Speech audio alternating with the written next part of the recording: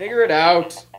Hello, this is Adam Koralik with Figure It Out Productions. The following video is part of our Quick Shoot series and is intended to aid the Dreamcast and gaming community. Alright, so assuming you saw part 1 of restoring this Dreamcast has already been cleaned up, so we are going to try and tweak the laser. Today I'm going to show you how to alter the GD-ROM to make it work better, presumably, because this Dreamcast is totally dead. So what you're going to need to do first is open it up. Now, you will just need a standard Phillips screwdriver to do this. I've mentioned this before. Sega didn't use game bits like Nintendo did. And then what you're going to do is you're going to have to go to the bottom, and you're going to have to remove the modem here on the side, which comes off like that.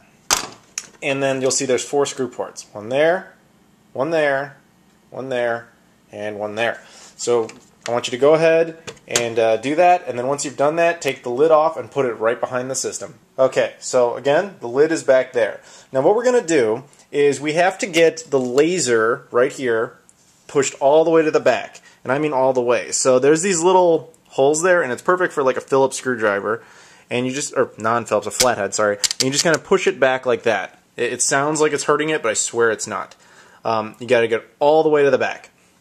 Then over here, you'll see there's a couple of wires right there, and then there's these plastic, black plastic clips there.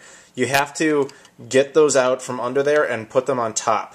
I'm not going to do that on camera, but be very, very careful when you do that. You do not want to tear these things. Okay, so I went ahead and I did that. I just kind of, the easiest way is to kind of start with this one. You just lift up the black plastic tab thing a little bit and just kind of wedge this out. And the same goes for the other side, but I would do this one second.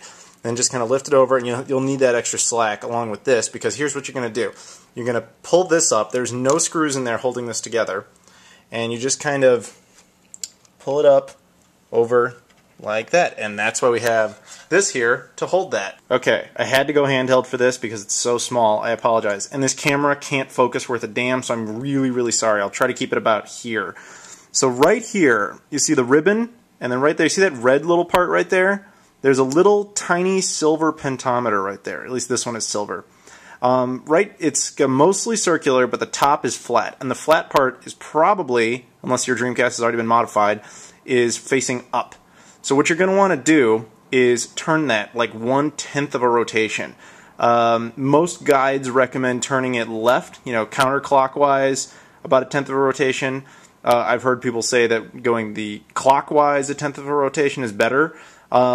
I'm going to go with what most guides say and try that. And if it doesn't work, then I'll do the other one, and I'll let you know. I got it to turn to the left a couple of times, and that didn't do anything. So now I'm going to try doing it to the right. I've already gone ahead and done it. I'm going to tell you that it's surprising. That little pentometer requires a really big screwdriver to move. I tried all these like little ones, and when you stick it in, it doesn't do anything. It just can't turn. So I actually needed the same giant screwdriver to change that little pentometer as I did to remove the screws from the system. So I guess kind of be aware of that, but then again, that should be convenient because you obviously used this the first time. So okay, we're going to go ahead and try it now that I've moved it 1/5 of a rotation to the right. I did try it a 1/10 of a rotation to the right, and that didn't work. Now in order to do this, there's a little black plastic tab thing right behind those wires I had you kind of loosen. You have to hold back on that if you don't have the lid on, and since I'm just testing this thing, I'm going to do that rather than bother with the lid. So turn on the power button right there. Disc spins. Okay. And the TV, I'll tilt up. You can see it spinning. You can see my arm. Okay, that's a really good sign. It's reading that. And okay, guys, check that out. Now loading. I popped in Shenmue. I mean, what else would I do? How awesome is that? No memory card. Yeah. That's really awesome. Point is, I got the thing to work. Great. Yeah, Shenmue. What else would I pick? I mean, come on. Best game friggin' ever. So, final thoughts on this. Since I got this to work, my cousin will be very happy.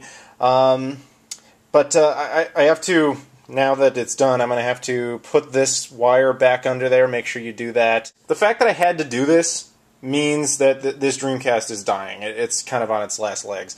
That tweaking of the laser is basically going to, I think it just increases the voltage so that it can work. But really, if my cousin uses this regularly, it's going to last him 6 months, a year maybe.